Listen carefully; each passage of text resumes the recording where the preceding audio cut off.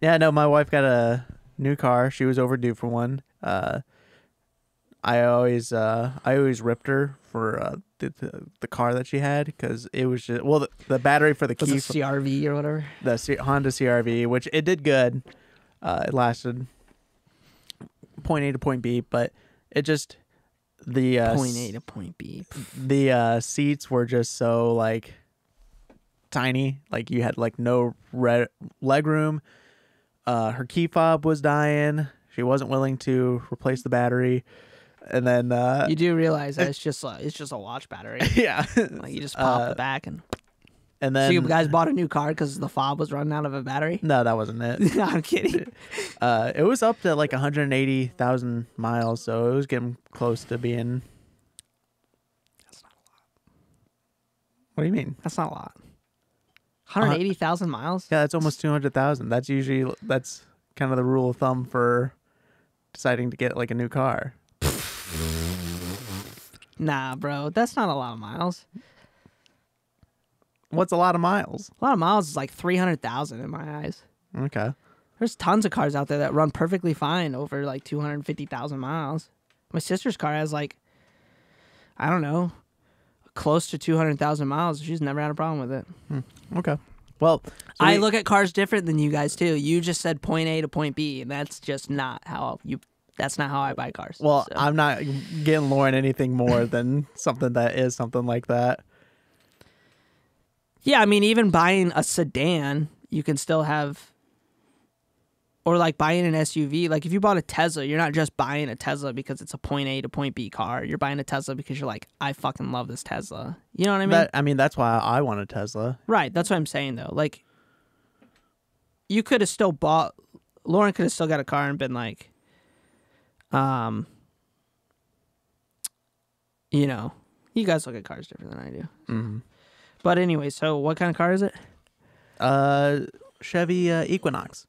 I think that's what my mommy drives. Is it white? No, it's charcoal gray.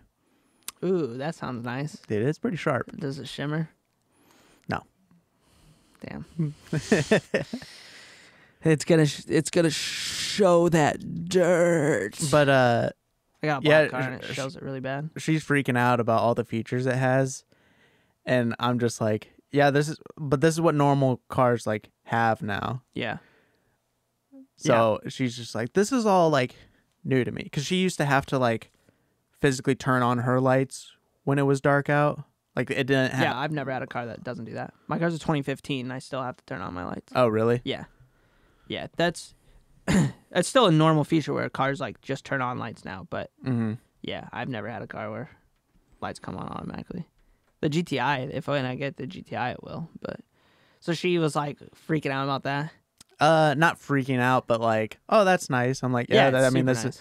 is. She saw the light sensor at the front because you can see them. They're usually on the dash, and she's like, "What's that?" I go, "Oh, that's a light sensor. I know you haven't had a car that had one yet, but that just detects the light to tell you when your dash should adjust its brightness and when your lights should come on in the front." In the front, yeah. And then she thought she got me with a real big. She was like, "Yeah, but I still have to turn on my brights, so it's not that modern." I was like, "That's by design. Yeah, that's a reason. You're the human is supposed to control that."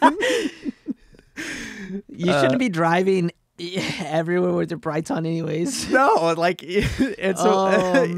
that is controlled by the human to avoid blinding somebody else. The car cannot And causing an accident. Yeah, so That's a safety reason. that was funny when she said that. I freaking love her. Now she probably has airbags. Well, I think the CRV has airbags. It had surrounding airbags. her. But backup camera. Yeah, she finally has a backup I camera. still think that's the fucking dumbest thing that they've ever put in cars. I hate them so much. I know They're you do. convenient as shit. Don't get me wrong. And I will have one in my new car. But I fucking hate them so much. Yeah, well, she pretty much never backed up in her life. How do you pass a driving test? Like, how does America have the worst driving test? You shouldn't be able to pass if you can't parallel park still or reverse just down a straight line. I mean, it's just, I feel like it's a safety hazard because if you're in a parking lot and you can't reverse out of a parking spot, it's just as dangerous if you can't reverse into a parking spot. You know, I think too, it's definitely the way that we're taught. Because the way I was, when they just That's say what I'm like, saying. They do a shitty job at teaching. oh yeah, like back up, you do like, you know, this. I back up all the time, and I pretty much back up my truck for a fucking living. Mm-hmm. And the method that I've been taught how to Mirrors. back up, yeah, with mirrors. You're supposed to use your mirrors. I've never, dude. If you do this, when you do this, what you're doing is you're blocking out an entire side of your car. Yeah, you're losing out on supposed to use information. your mirrors. Yeah, That's the only way you're supposed to back up. And then yes, check your blind spots. That's it. well, I mean, the way I've told Lauren when she got this car, you're not supposed to rely on that backup camera. Yeah. I go, I have a backup camera. The only thing I use for the backup camera is to tell me how close I am to the object I'm backing up to. It should beep too, doesn't it? Mine doesn't, but hers does. Yeah, some cars do. Most cars do now. Yeah. I mean, they even come with like those like guiding things To tell you where your tires are turned. Yeah, and that can be kind of nice, but you know, I get more information out of like my mirrors. Like, I mean, honestly, when I back up, if I know my path is clear, all I'm doing is just looking to my mirrors. That's telling me all the information I need to know to back up. I mean, that's why they're there. Mm-hmm. So Yeah, I just think it's really important. It's something that another thing comes with driving, and I think this is a huge thing that they don't really talk about, is comfortability driving. If you're a nervous driver, you're a dangerous driver. Mm-hmm. If you're not comfortable behind the wheel, I think you're more dangerous than somebody that drives wild on the road. I get that. I was always nervous if I ever had to drive through Chicago. I was always nervous about Right, which like that. makes you not per se a worse driver, but it makes you a more dangerous driver because instead of you worrying about things that you should be worrying about, you're worrying about things that don't matter. Mm-hmm. Things that aren't happening but could happen is just a terrible, like in anything you do, like when you worry about something like that, it's worse. That's why, like, I'll admit it, I'm a fucking leadfoot and I drive crazy, but I'm so comfortable behind my wheel that I feel safe doing so that if I realize like, okay, I'm coming to a situation where I can't be driving like this, I know when to pull it back. But I feel like I'm so comfortable behind the wheel that I don't know. I don't want to be that guy that's like, I feel like I'm the best driver in the world. I just feel like I'm a good driver, and it's the way I drive too. So like if I were to drive like 45 miles, 65 miles per hour like everybody else, most people should and do, as everybody should, I don't. I drive way faster than that, like down every road. Mm-hmm. If I drove at 45 miles per hour, oh, dude, I'd probably be the fucking greatest driver on the planet. Like, it's so weird because sometimes I'll be like driving really fast and not realize I'm driving fast, and I'll lower my speed down to 45 on a road, and I'm like, this is how normal people drive? I'm like, this is brutal. Like, it feels like I'm not moving compared to like what I usually drive. There was an app that I wanted to download for. You pretty much download this app on your phone, and it tells you how good of a driver you are. Mm-hmm. And what you're supposed to do is it scores you. Yeah, it scores you on speed and like running red lights and stuff like that. Yeah. And pretty much like following the rules. And I was like, man, that's kind of fun because like I really don't speed or anything. I go like maybe 5 miles above the speed limit, and I'm not doing it because I'm nervous. The only thing I'm nervous about is just getting pulled over. No, like that, you should drive the speed limit. That's driving over the speed limit's not a flex. So like, it's not like I'm like, oh, I can't believe you don't drive over the speed limit. I just have a tendency of being, I'm a leadfoot. That's just how I drive. And then 5 over, I think is average for most people because it's really hard to hold your car unless you do like cruise control to a certain speed. Yeah. And cruise control can be very dangerous too because people will like leave their pedals. Oh yeah. On cruise control. They'll just like put their foot down. Yeah. And I don't know. I don't like putting a lot of trust in the machine as much as I should. And I say that, but then I'm like, oh, I want a Tesla. That way it can drive me to places. I mean, I wouldn't use that thing that much. I don't think I would either, but I would use it from time to time. I think like if I was on a straight highway. I think that'd be kind of fun to just kind of put on. You're just a little bit like You're gonna a little be, bit you're more at gonna ease. be very, very nervous the first like fucking 20 times you do Yeah. it because you're just not used to it.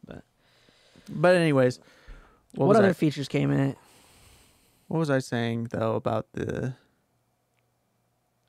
I forget. About what? I was trying to think. We were talking about it. Oh, did I cut you off like a dummy? Yeah, like a freaking idiot. Fucking asshole. What was it? I don't remember. But you know, just like she comes with like heated seats now and Bluetooth. yeah, Bluetooth, and then she can pull up her, which I didn't know my car could do that because I thought like mine had Bluetooth. Yeah. And she has the same like car like radio interface system as mine. Yeah. And That's Chevy for you. yeah. Their uniqueness is gone, but yeah. So she wanted to like, oh, how do you get like text messages show up on there? I was like, I don't think you can do that. I didn't think that would be like legal or anything. She's like, no, I saw my friend who also has a Chevy Equinox, she can do it. I looked at the manual. I was like, well, you can't do it through Bluetooth. And then there's like a setting for like connected to read the text messages or to like, to display them. To read or display them like on the screen to be able to read. Like, why doesn't she just have it so the car reads the text message? I don't know how to set that up, but it didn't sound like it had that feature. But she said, like the text message will show up on that like screen, and you can read it and like reply right there on the screen through your voice, replying like that. I was like, I didn't think that they would allow that because that's taking your eyes off the road to read. Well, apparently they do. She figured it out. So I was like, well, how'd you do that? She's like, you just plugged in like the USB part of it. And I was like, you know, I have the same interface. So I actually did it this morning when I got here. I was like, I'm going to try it. Did it. Pretty much hooked up right away. It wasn't doing that on my old phone. It did it on this one pretty much right away. I was wondering if I don't like that it displays the text messages. I think I don't either. It should just read your text messages. Like, hey, you have a text from so-and-so. Well, I think they might have had problems with that of, like, if you're in a car with somebody and a text message pops, like reads out loud. Or just have it off. Yeah, just have it off, I guess, but... I mean, I don't have Bluetooth phone hooked up when I have people in the car. Mm-hmm. I mean, you just have it turned off. But yeah, I understand what you're saying. Like, well, like Bluetooth... Well, what's different if it's displayed right in front of everybody? Yeah, I know. I know. It sounds dangerous. That's kind of a cool... I didn't know that was a feature. I knew it could read you text. Mm-hmm. I didn't know it could display them. Yeah. I also found out how to get my Google Maps to show up on that big, that LED screen. That, just doing it that way, I was like, holy cow, I really didn't think that my car was capable of, because they kind of buy these like standard like work trucks.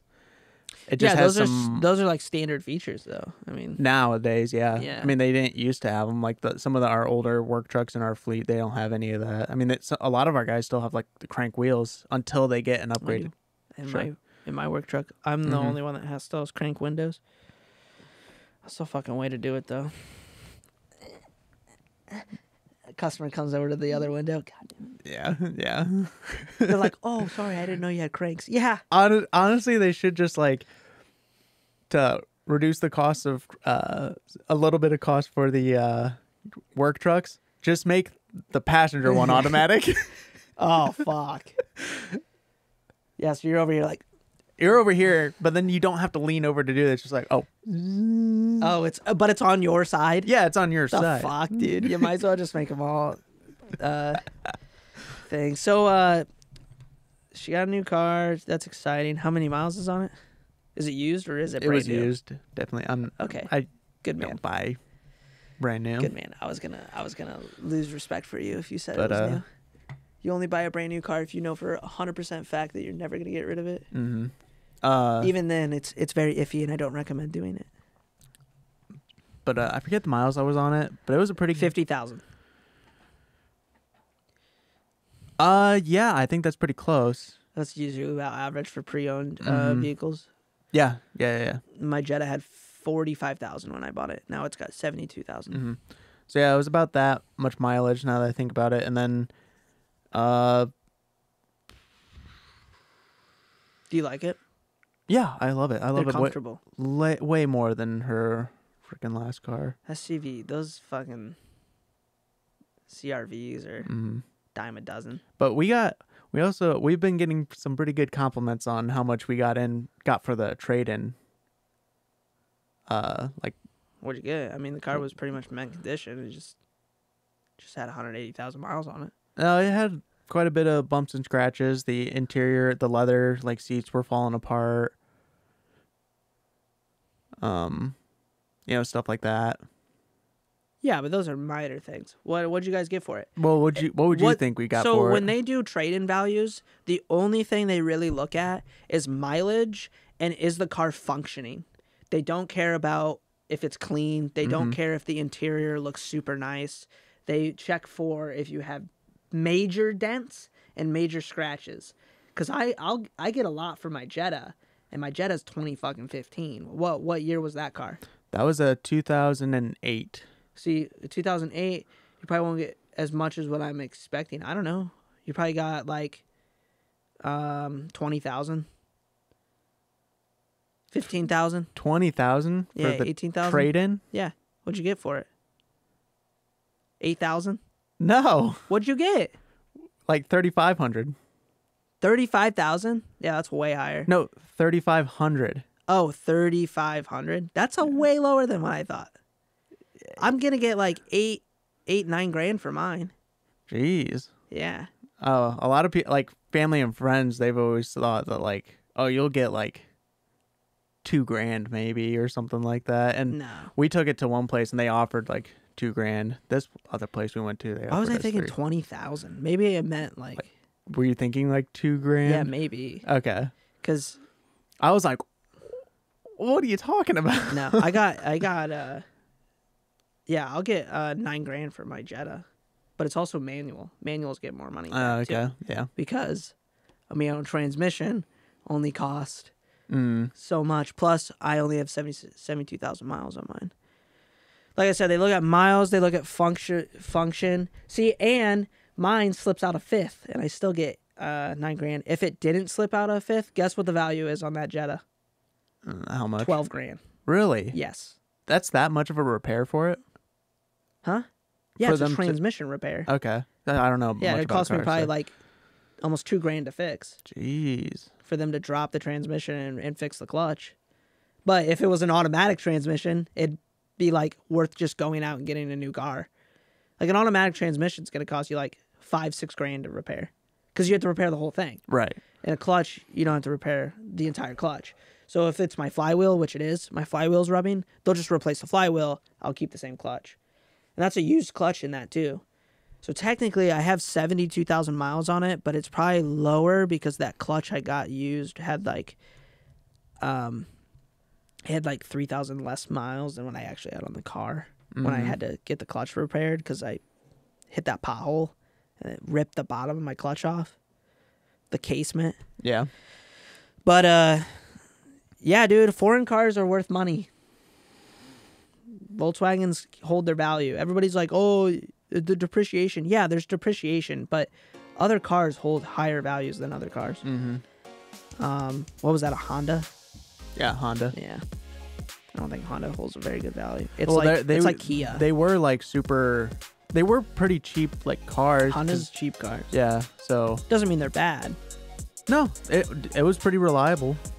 but It was this just our- it Chevy's way nicer. Yeah, definitely way nicer. I'm really happy for her.